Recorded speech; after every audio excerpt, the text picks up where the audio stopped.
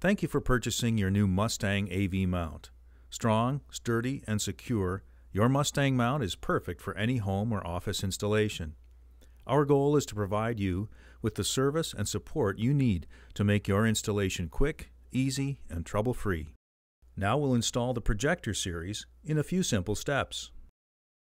This video will show you how to install the MV-PROJECTOR-SP to a standard drywall ceiling.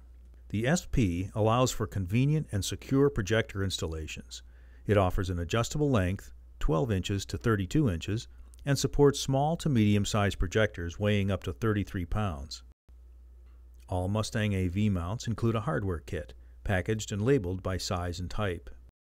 Before you start, make sure you have the right tools. For this mount, you'll need a power drill with a 1/4 inch drill bit, Phillips head screwdriver, spirit level, stud finder, and a 1/2 inch socket wrench. An impact driver is recommended. Once you've determined the focal length and proper distance from the screen for your projector, you're ready for the installation. Use the stud finder to locate the ceiling joist. Then drill your first hole. Make sure to insert the fixing coupler from the top of the ceiling plate as shown. Use a washer and insert the first screw just enough to hold the ceiling plate in place. Make sure the ceiling plate is square before you drill again. Now drill the second hole and insert the second screw and tighten them both down. The ceiling plate is now ready for the projector to be attached. Loosen the extension brackets so that you can adjust the placement of the universal base plate on the projector before fastening it. This allows you to find the best balance for your particular projector. Determine the correct size screw for your projector's screw holes. Then attach the base plate by positioning the extension brackets over the projector's screw holes. Now insert and fasten the screws and tighten down the extension brackets. The projector can now be mounted to the ceiling plate. The SP comes with 3 columns that allow you to extend the length of the shaft to your desired height. In this installation, we will use 1 column, but if you need the extra lengths, here is how they connect to each other. The fixing coupler's slots allow for a plumb mount even on a sloped ceiling.